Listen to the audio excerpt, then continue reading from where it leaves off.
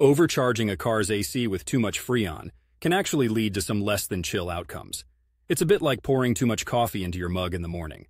Sure, you're looking for that wake-up buzz, but overdo it and you're dealing with a hot mess on your hands, or worse, a scalded lap. So let's dive into the not-so-cool consequences of an overcharged AC system. First off, the air conditioning system in cars is a finely balanced beast. It operates under specific pressure ranges to effectively cool the interior, without turning the car into a mobile freezer unit, or on the flip side, a sauna. When you introduce too much Freon, or refrigerant to use the generic term, it increases the pressure within the system.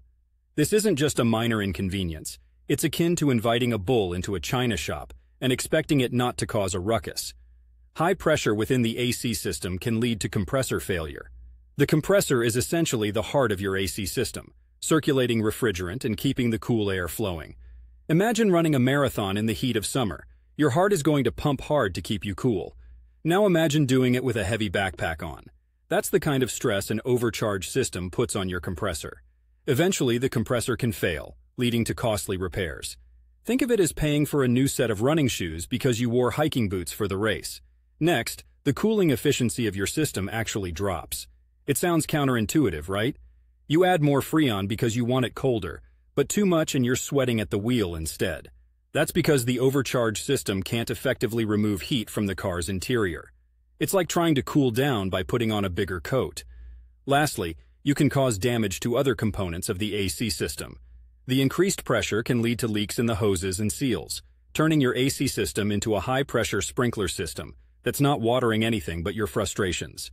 This kind of damage not only affects the AC's performance, but can also hit your wallet harder than an unexpected summer heat wave. In essence, it's all about balance. Living in Portland, Oregon, where the weather can swing as wildly as a jazz improv solo, having your car's AC in top shape is crucial.